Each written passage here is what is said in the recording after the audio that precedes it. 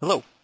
For my last lesson on electricity, I'd like to give you a tour of various circuit components that can sometimes show up in circuits that serve different purposes. Here's a list of a couple different ideas. We'll talk about switches and fuses, capacitors, diodes, transistors, inductors, transformers. That is the real transformers, not the comic book characters, and a couple other things perhaps too. So, first of all, a very common component in a circuit is some sort of a switch. You use them every day and you don't even think about them, but a switch basically controls current flow by either connecting or disconnecting wires, either breaking or connecting a loop. The symbol, if you see a switch in a circuit drawn in somewhere, the symbol would look like this. It kind of mimics what's called a knife switch that you can see. If I have this closed, then circuit current can flow, and if I lift it up, then current can't flow. So your light switch kind of hides that, but that's basically what it does. It either sends current through or doesn't send current through. Buttons can do the same thing. In fact, your keyboard, when you press a key on your keyboard, it connects a circuit temporarily and sends just a brief signal to the processor to tell it, hey, I typed S. So that's a switch. One thing that you might have, I know I have it in my basement, is it's called a three-way switch. I'm not sure why it's called a three-way and not a two-way switch. It never made sense to me, but basically there's two different switches. I got one on either end of the hall that I can turn on and off, and it always amazed me that, wait a minute, if I'm disconnecting this, if I'm breaking this circuit, how come I can go turn it on the other side if it's broken on this end? Here's one of many wire diagrams that I found online that helps explain it a little bit. So right now the lights are not showing, but if I were to all of a sudden turn this on, then I've got a circuit that goes all the way through. And if I were to go over to the other side and flip the switch, now all of a sudden it's off.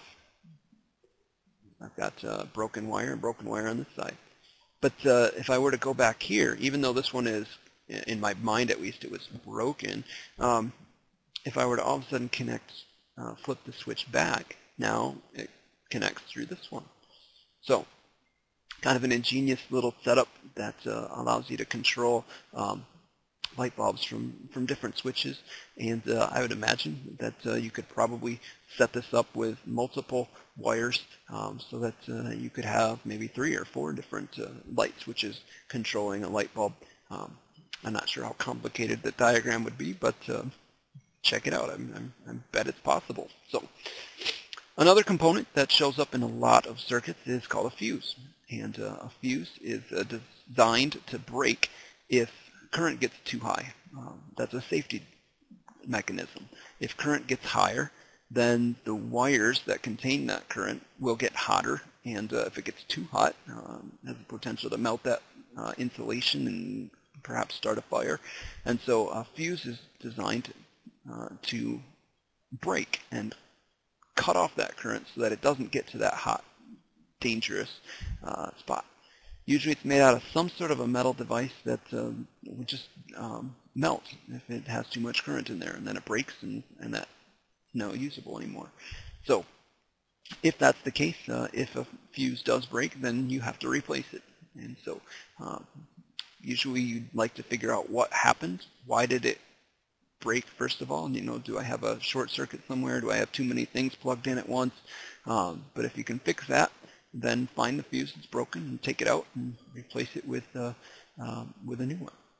So the symbol that I've seen most often in circuits is this one, but a couple other different symbols might be used to indicate a fuse. So another component that shows up in a lot of circuits is called a circuit breaker, and a circuit breaker is really not too much different than a fuse. It's designed to turn off when current gets too hot.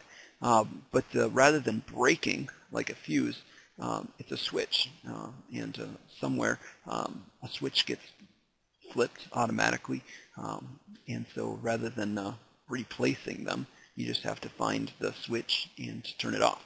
So for me, I've got this giant box I got one in my basement, and I've got one in my garage. And so if something, if I were to blow a circuit, I'd have to go and flip that switch again.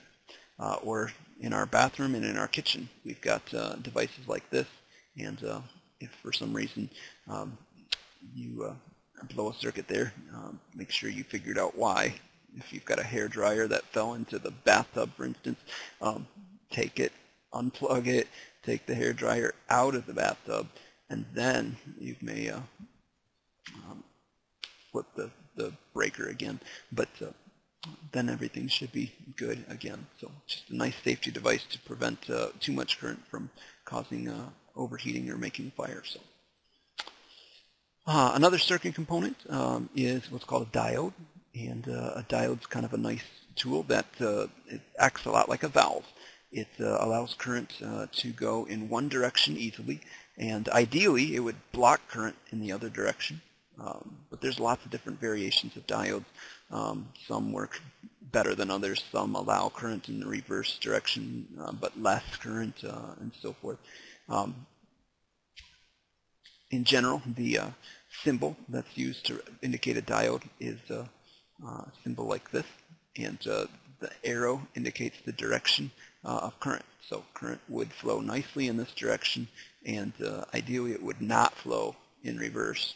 Sometimes a little bit still sneaks through, but in general, diodes do not follow the typical Ohm's law relationship, but you can see how V and I and R are related by looking at a graph. Here's just a couple different examples. This would be the perfect diode that doesn't allow any current when you've got a negative voltage, and allows infinite current through on the other side. No restrictions, no resistance on the other side. Here's a few others that are a little bit more realistic, but still, that's what a diode does. You don't normally see them in the DC circuits we've been working with because there's not really a huge need for them. DC means direct current, one-way current, and so it already is one-way current. You don't need to put a valve in there to keep it going in one way. But you will see them a lot when there's alternating current to maybe prevent it from going one direction, or sometimes you can use a couple of them in series or in parallel to convert alternating current into direct current. So that's a diode. A very common diode that I'm sure you've seen is an LED. An LED stands for light emitting diode, and it's basically it just lights up when current runs through it. So it's used quite a bit for status symbols on like on some sort of a circuit. If a diode's on there, then that means it's in a certain mode, or there's current that goes through it. So it's the same basic symbol, but with the little arrows that come off of it, that indicates light leaving. So if you ever work with a diode, you should notice that one side usually is taller than the other. One pin is longer than the other. That's the side that should be connected on the positive side, and current would flow in this direction through the diode. So if you accidentally set that up in reverse, then your light won't break, or your LED won't light up. So they're kind of nice because they use very little power, and you can have extremely low voltage. Most of these diodes will work with just 1 or 2 volts or so on them. In fact, if you have a high amount of volts, I hooked one up to a 6-volt battery, and before I knew it, it had broken. So you sometimes have to be careful that you limit the voltage that goes across them. But another really useful component in a circuit is a variable resistor. A variable resistor is a resistor that can somehow be adjusted. And so I have a resistor that is just a giant coil like this. And depending on where you connect, here's one wire, and whether I connect the wire here or here or here or here, the more of the coil it has to go through, the higher the resistance. If I connect it right here, I've got a very low resistance. So that's kind of a primitive variable resistor that you just kind of connect it in various locations. I got another one that there's a slider, and so as I slide it from side to side, that shortens or lengthens the resistor. So that's a nice tool. And I'm sure you've turned a knob, like a volume knob or something like that. That's essentially a variable resistor. Here's kind of a picture of what's happening internally. If you turn the knob, this will go further and further along and increase the resistance more and more. So that's a very useful tool. A joystick on a controller is very often connected somehow to some sort of a variable resistor. And so that's a very useful tool. The symbol with the arrow drawn through it indicates a variable resistor in a circuit. Transistors, very useful component as well. I wish somebody had told me a long time ago that a transistor acted like an amplifier. I spent 3 weeks studying it in electronics class in college, and I could do all sorts of calculations with it and even make things in it, but I didn't really understand what I was doing. I didn't get it. Finally somebody said, dude, it's just an amplifier, and all of a sudden it made sense. So I'm telling you that now, so hopefully if you study this in college, you'll at least know what it's doing, and not just do random math. So usually you've got a signal, low voltage signal or something like that comes in, and then across the other ends you can produce a higher, a multiplied amount of voltage or current. And probably the most common use for this is to take some sort of an audio signal, like your voice in your telephone, for instance, that goes through there, and then amplify it enough so that your speakers can produce something that you can hear. So, of course, you could set the transistor up in reverse and divide your voltage down. And so on one end, you've got a transistor that reduces voltage so that you can send a signal, and then on the other end, you got it so that it multiplies. So that's a transistor. One of my favorite songs, Brown Eyed Girl, talks about a transistor radio in there.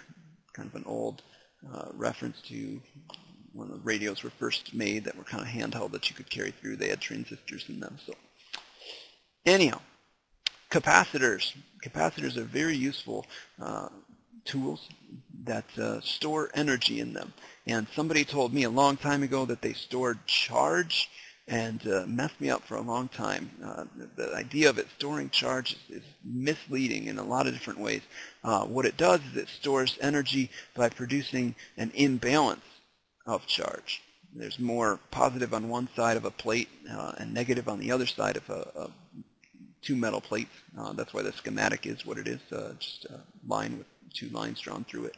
A very useful analogy I thought was this kind of water basin that has this barrier in the middle of it. And so when you push on it on this side, that is when you apply voltage, you might be able to increase the pressure here and push this back a little bit. That's called charging the capacitor. So here's the one that's very charged. And if all of a sudden you were to disconnect the voltage, then this could discharge and it could rebalance and kind of push through some current. So a couple properties of a capacitor. Well, you might see them in a DC circuit, but when they are in a DC circuit, they typically will block current. As you can see in this analogy here, water can't flow through because there's this barrier here. So they block current. However, if you were to push on this a little bit, you will see that this moves, this stretches, and in order to do that, there's got to be some room made through. So some current can sometimes get through when you first start to charge a capacitor. And of course, when you discharge it, then this will go out and it'll cause current to go through too. So when charging or discharging, they might allow a little bit of current, but in general they block DC, that is direct current. So that might be one of the reasons you use it. Sometimes you want to block out direct current and just look at alternating current, kind of filter out various types of current. They do allow changing current, and that's because if you push on one side, some does come out, and then when you push back on this side, some can go out this way. They do allow alternating current without too much difficulty. So, and probably their most useful application is that they can store a lot of energy, and depending on how you have it set up, they might be able to release that energy quite quickly, more quickly than you could do with just a regular battery, for instance. A camera flash definitely has a capacitor in its heart, or a taser definitely has capacitors in there to help produce really high amounts of current for a brief amount of time. Another tool is called an inductor, and inductors are very easy to make. You can take a wire and wrap it around something and you've created an inductor. But what an inductor does is it stores energy in a magnetic field. And one of the most common reasons to use an inductor is to kind of stabilize current. I'm not sure if you can talk about inductors as having a purpose, but their goal in a circuit is to maintain current, whatever it was at. So if current was nothing and all of a sudden you apply some voltage to it, it's going to resist that for a little bit and try to keep the current at 0. If the current is at 1 amp, pretty steady at 1 amp, and all of a sudden you increase voltage, it's going to try to limit that. Or if all of a sudden voltage dies, it's going to continue to provide 1 amp for a little bit until the magnetic field, the energy that's stored in there, goes away. And so it's very often used to kind of steady out a current when the input voltage might not be always there. So in DC circuits especially, they allow direct current very easily. They tend to filter out alternating current or sudden current changes. And their most useful application, besides evening out things, is when you combine them with capacitors. Capacitors tend to filter out the low voltage or the low frequency changes, and inductors tend to filter out high frequency changes. And if you've got the right combination of them, you can tune to a specific frequency and just listen in on, well, kind of giving away, like in a radio, for instance. You can just listen into a specific frequency that you're interested in. Inductors also can be used, and you may have made an electromagnet with one. Wrap it around, say, a metal. This very simple diagram would make this nail a very strong magnet. And the higher the voltage and the more coils that you have, the stronger a magnet that you can create. You put a switch on here, and all of a sudden you've got a magnet that you can turn on and off and on and off. So, very useful. The last circuit component I want to show you is a transformer, and a transformer is basically a way of converting voltage. So if you have 110 volts and you need 220 volts, for instance, you can set up 2 inductors basically right next to each other. So here's a coil that's wrapped around a piece of metal, and there's another wire that's got more coils on this side. And the differences in voltage is proportional to the differences in coils. So here, wrapped around 5 times, 5 coils with 110 volts. And over here, 10 coils gives us 220. If we did 100 coils, that would bring it up to 2,200. And so it's very easy to change from one voltage to another using a transformer. And in fact, you've probably seen these sorts of things all over the place on power poles maybe you've seen some other boxes and things like that in some appliances, or if you've taken apart a VCR or a DVD player or something like that. I'm sure there's a transformer in there somewhere that takes voltage that comes in and at 110 and reduces it to whatever's necessary for that particular device. So that's a transformer, and that's just a bunch of different tools that can be used to help control current and cause really interesting things to happen. I think it's amazing how well these things can all be designed and work together to create things that you don't even have to think about, but that you can use. So thanks for watching, and tune back in next month as we study a new unit.